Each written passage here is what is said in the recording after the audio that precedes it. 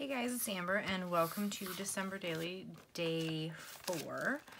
I have got some pages in progress here I've been working on. I'm going to be telling a story about my kittens kind of getting into the tree.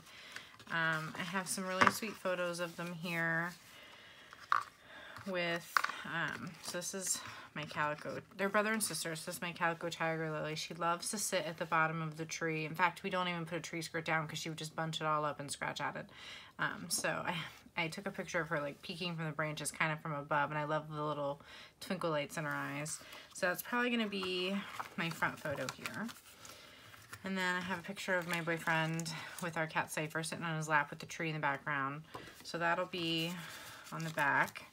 And then I have some other photos of them here kind of checking out the tree. Here she was about to start gnawing on it. They don't mess with the ornaments, but they like to sit near it and they chew on it like toddlers on chew toys. It's kind of funny. So I have this one, and then this one of Cypher sitting with the sweet little paws and just kind of looking at the tree. So I think I'm going to be putting that one here. And I'm going to be putting this one over here. I've been trying to do all spreads for my first few pages so far, but my day 5 story is going to be just one simple photo. So this will be a spread, this will flip, and then day 5 will be here, and then I'll be able to do a spread again for day 6 because I have some ideas for that for today. It's actually the 6th when I'm working on this. So I have my number 4, and I went through a lot of my cards, and I think I'm going to use this tag from the main kit. No, actually, I'm sorry. This was an add-on from Allie's December Daily products in 2019. I'm probably gonna punch this or like pop this little hole out that's already pre-cut, but I chose this one because it has ornaments. The colors are kind of bright with some reds in there. The other tags in this kit didn't really make sense for this layout, so my plan is to pair it with this 6x8 photo here with these branches. And I'm not sure now if this was a Jasmine Jones card or if it was a Liz Tamanaha card from a few years back, but it's like kind of like black and white branches with like some little goldish specks. I've gone through and selected quite a few ornaments here, or you know, embellishments to act as ornaments. And I already did a lot of work here with my balance. I punched holes in them with my crocodile using the little 1/8 hole. So I'm going to be attaching the chipboard pieces. I have this little puffy shaker sticker here from Crate Paper Merry Days collection last year. This is a wooden star from the Alley kit from years ago, and I thought just to bring in a third bit of red I would back it with some paper. I was originally just going to put the wooden piece down by itself, but I think I really like that with the red. We have a metal piece. This is from 2017 with the cork pieces. This is from one of the last year's chipboard add-ons. This is from this year's chipboard add-ons. Some paper die cuts from this year's add-ons. And then I just have some plain white embroidery floss that I'm using. So I think I'm pretty happy with this. It's a little crowded, which I wanted it to be full looking. My original plan was to have the string go all the way to the top, but I don't think that's going to look right. And I was going to have it go all the way to the top and then tie a bow, but the bows just weren't looking good with the floss. So I think I'm just going to go with a simple little tied idea because they're going to be in a pocket anyway. And then on the back here, let me tuck this in here for now. I'm thinking about maybe tying something around here and hanging like a little tiny tag or something. I'm not quite sure exactly what I want to do to embellish that so it's not quite so plain. And on the back here, I haven't officially decided yet. I'm considering either doing like this pink or green tree card from Kelly Purkey.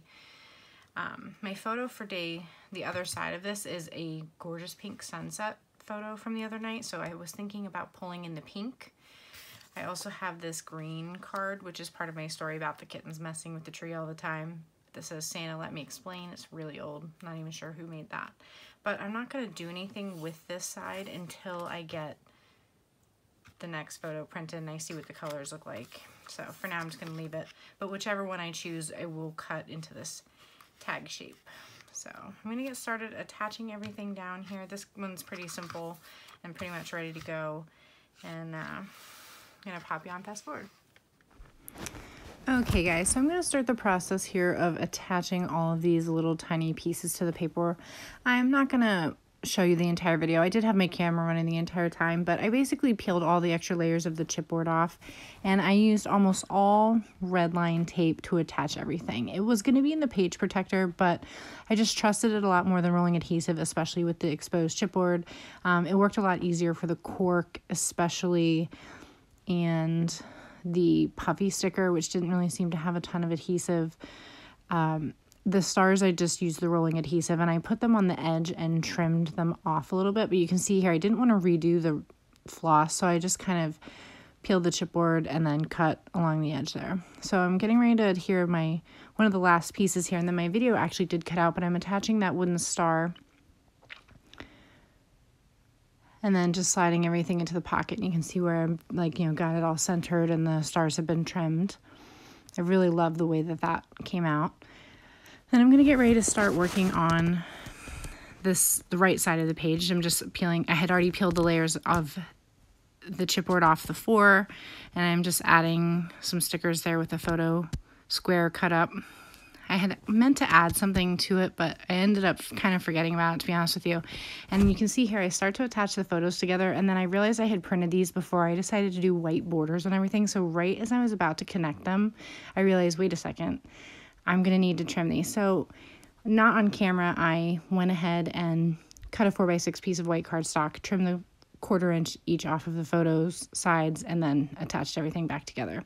So here I am just trimming the 2 cards for the next day back to back into that tag shape. I'm adding some of my green ribbon, and my plan was to use my stapler, and it actually jammed up on me. So it took me a while to get that fixed, and then I do go ahead and get the ribbon stapled into place, just keeps it from moving. Sometimes I'll use adhesive, but since this one's kind of sticking out of the pocket and could get pulled a little bit, I prefer just to use the tiny attacher from Tim Holtz.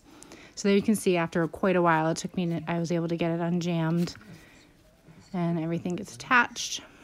And then I will start working on day 5, which is super easy. I already had everything pretty much laid out for that. So I'm tucking it into the tag there. And here we are ready to go. So I did add some digital art. The Just Wow is from Carrie Bradford. And underneath it, it says like capturing December moments or something from a really old Ali Edwards digital set.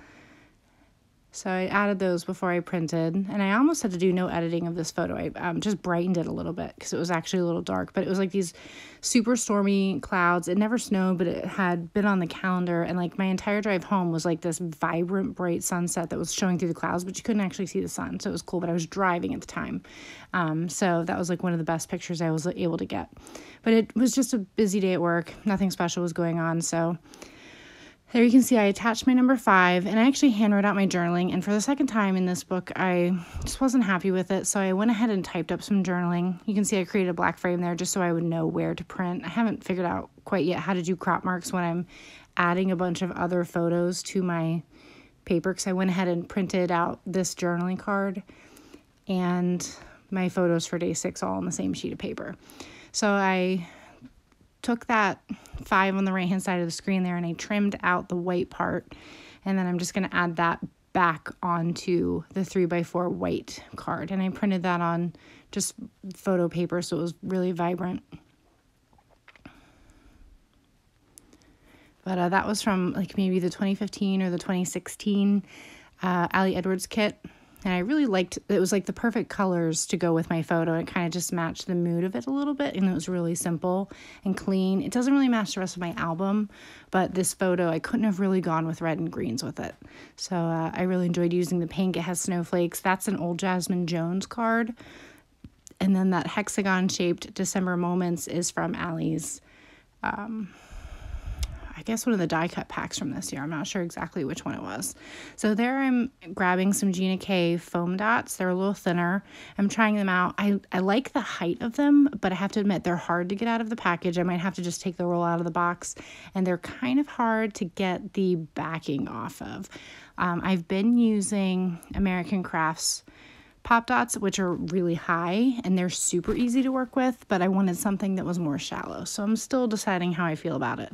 I need to invest in a good foam tape, and I just haven't found or ordered any yet. So I'm just adding that right into the center, popped up a little bit for dimension, and putting everything back in the pockets. So I'm just going to leave you with some close-up of my pages, and I want to thank you once again for watching my videos. Hit subscribe if you're interested in more inspiration. I've been really excited to work on my album kind of currently so far this year, keeping up, and thanks so much again for watching. I really, really appreciate it and hope you're inspired. Thanks again. Bye.